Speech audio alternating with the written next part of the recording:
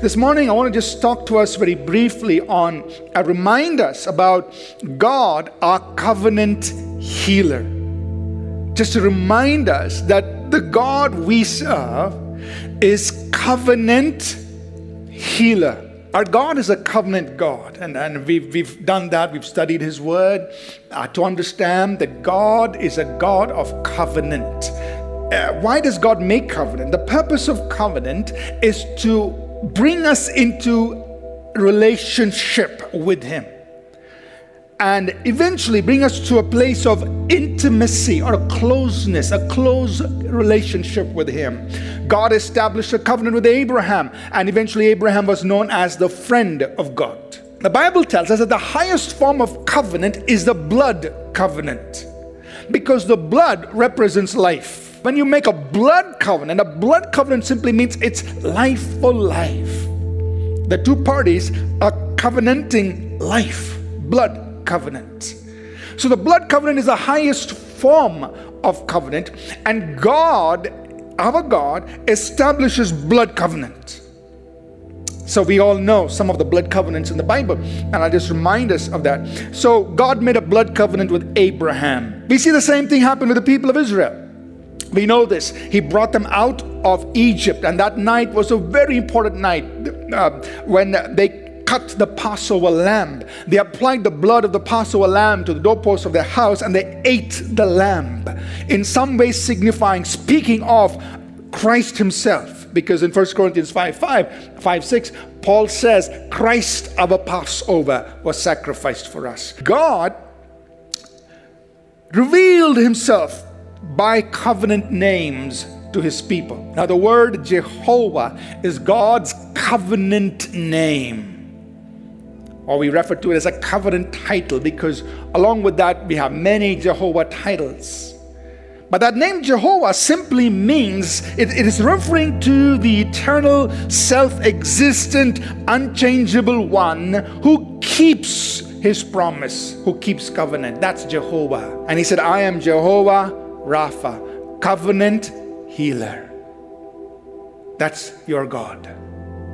That means He's promised to be your healer to such a measure, to such a degree, where He said no disease will come near you. When the Lord Jesus ministered on the earth, He did come to bring in a new covenant, but until His death and resurrection, the new covenant did not come into effect.